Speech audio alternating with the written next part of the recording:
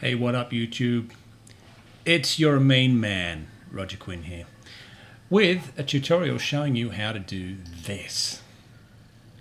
Isn't that spectacular?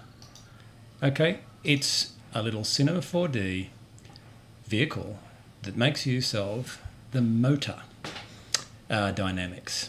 And hopefully this tutorial is a reasonably simplified method to show you how to do this. I know there's some good folks out there who've got some very interesting tutorials, very good too, but sometimes very complicated. I'm hoping this is a simplified explanation of how to get motors working in Cinema 4D to create a simple little vehicle like this. Okay, so let's find out how that was made. So we'll just start with a brand new document. And part of the problem here, I find that when people are trying to work with these motors and connectors and things, the physics simulations in Cinema 4D, is the order in which you do things.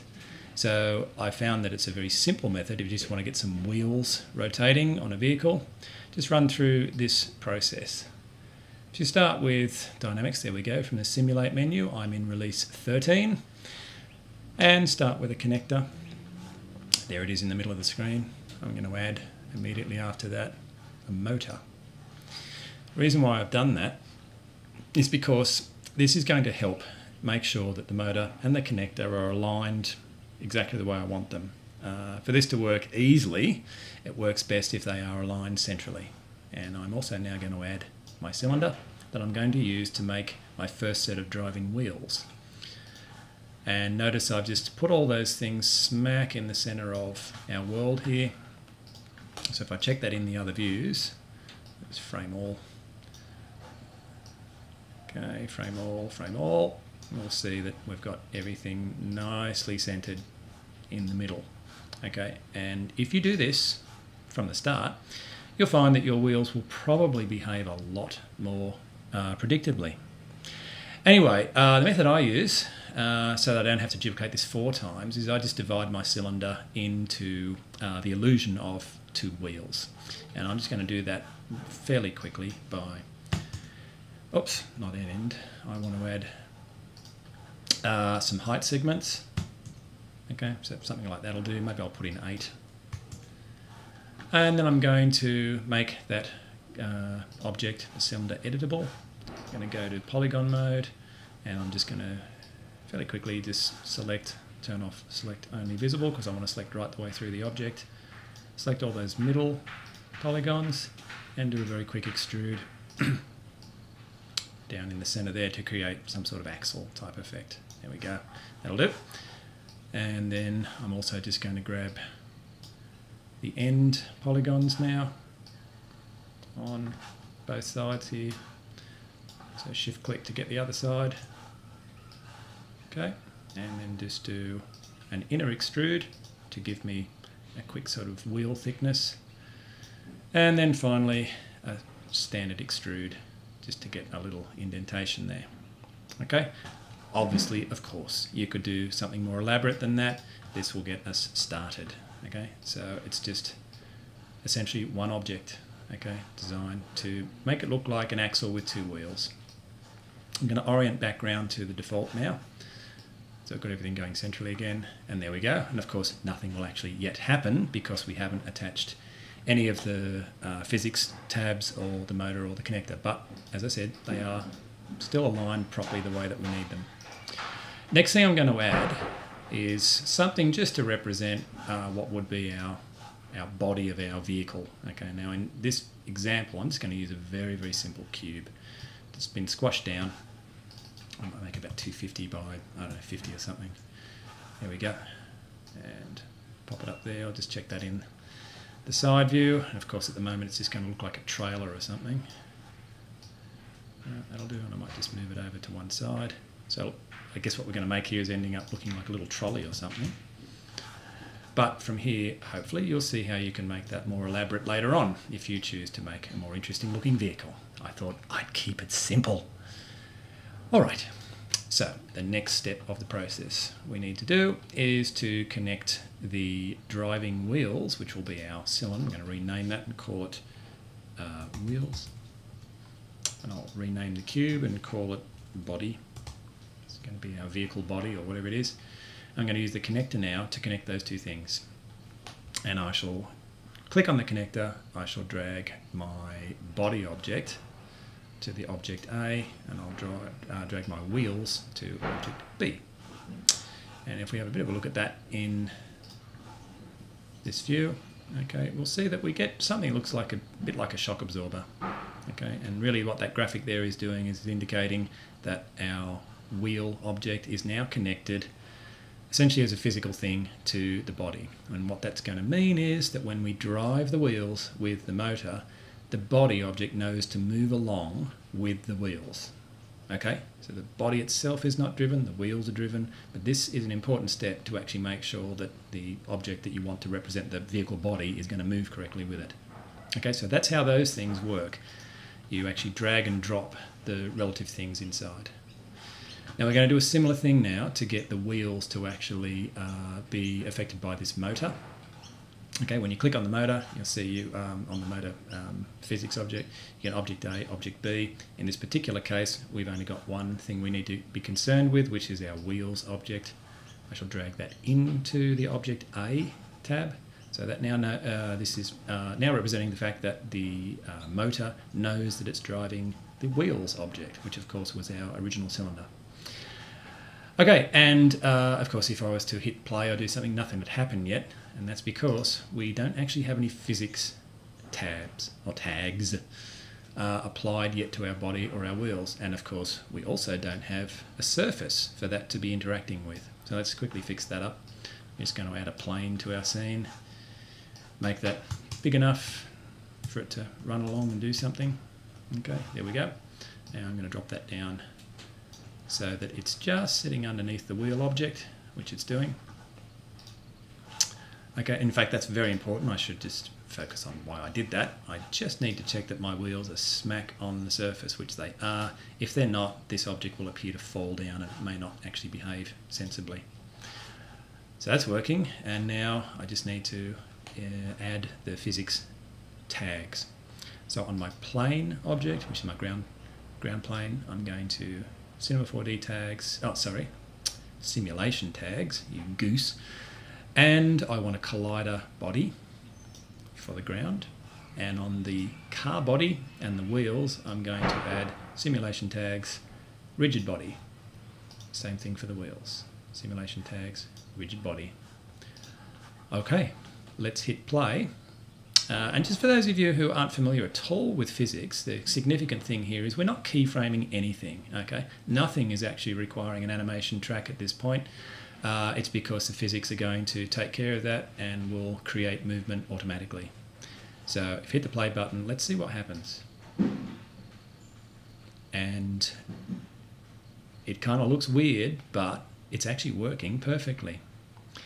The body, as soon as I hit go, okay, as soon as you hit the play button, it means that those physics tags know to, I keep saying tabs, I'm sorry about that, they're tags, know to activate immediately. Okay, and of course what that means is the body then assumes it's got a weight, it's connected to the axle, so the front part of that stays up and the back of the body drops down, it hits the floor because the floor's got a collider tag on it, and the wheels, if I can just turn on the wheels, you'll see are rotating quite a bit. They're actually spinning quite a bit too, okay, because we are yet to go in and modify the settings inside these tags for friction and things like that. Anyway, so far so good. That's actually doing what it should do. So now to complete the concept of it being just a basic simple little vehicle with 4 wheels, I'm just going to duplicate the wheel, the motor and the connector. Just rotate my view around a bit so you can see what I'm doing here. Okay, so just control, drag. Okay, I'm on a Mac here, so I'm using control to duplicate that. You could of course just copy paste if that's confusing. Okay, so I've got a duplicate, and if I now move that duplicate in my scene, I'm just going to go to the side view so I can see that I'm doing this in the right position. So I'm going to go down to this view. Sorry, select them again. Move all that over and just put that, roughly at the back of that thing there. Okay.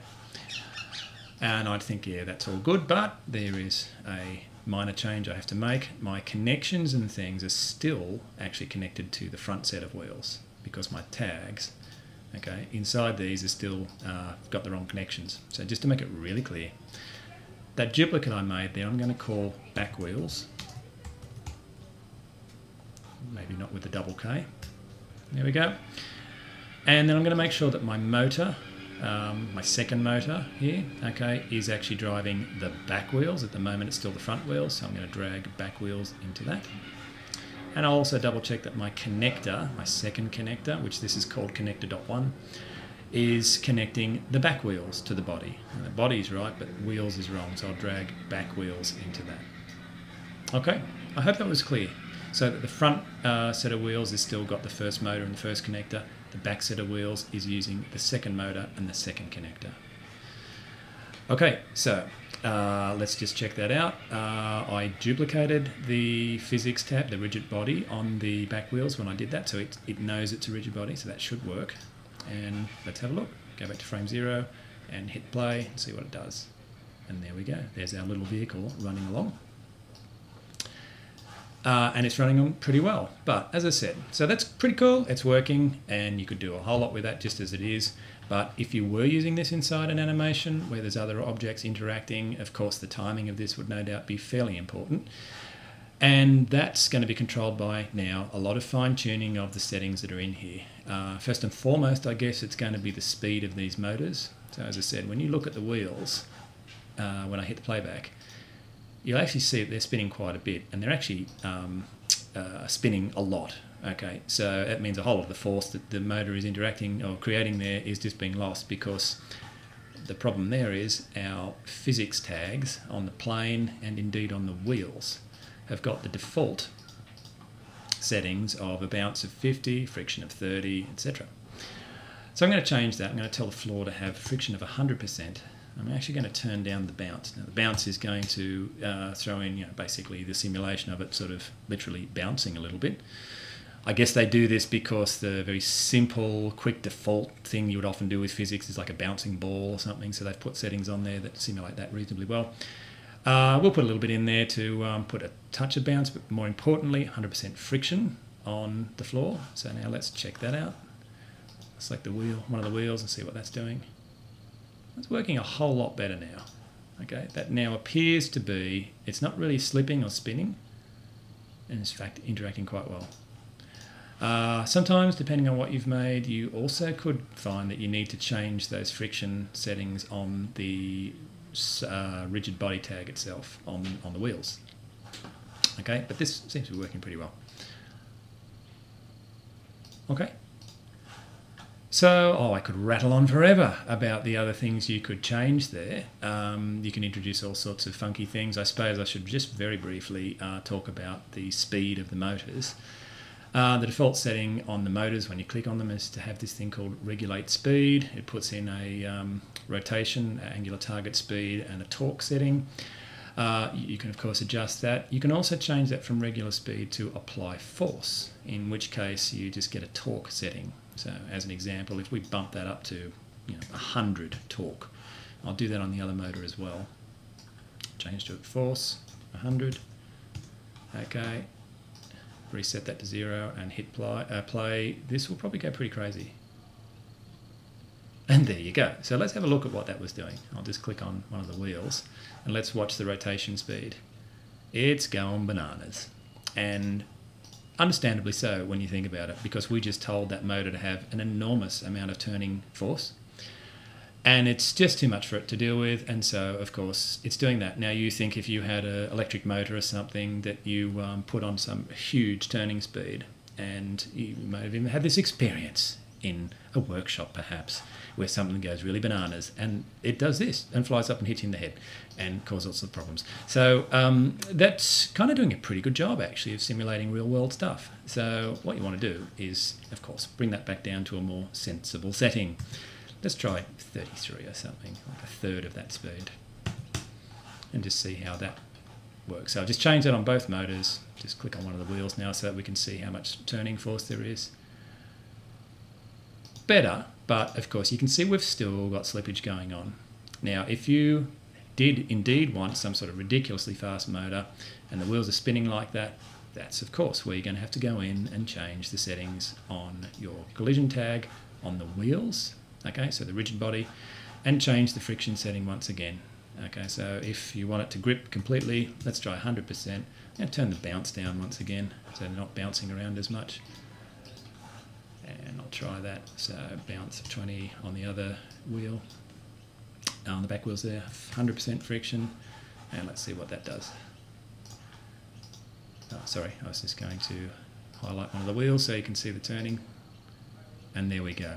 We're getting now pretty good grip, and yet it's now moving, of course, significantly faster because it's now using that turning force to interact with the surface. Okay, so you could go on and on, fiddling with all these basic settings inside these things, which I recommend you do, just to have a experiment and see what they do. That's the only way indeed to learn, to find out what those different settings will do. You can go into mass and force and blah, blah, blah, blah, blah, blah. But in a basic form, that's how you get 2 simple cylinders to look like 4 wheels using just 2 motors to drive a little vehicle along. And I tell you what, you know, probably 90% of the little kind of vehicle-y things you might want to physically simulate, you could do this way. You don't really need to have multiple motors and things if you're just doing something fairly simple. So enjoy, try that out and see how you go. Bye now.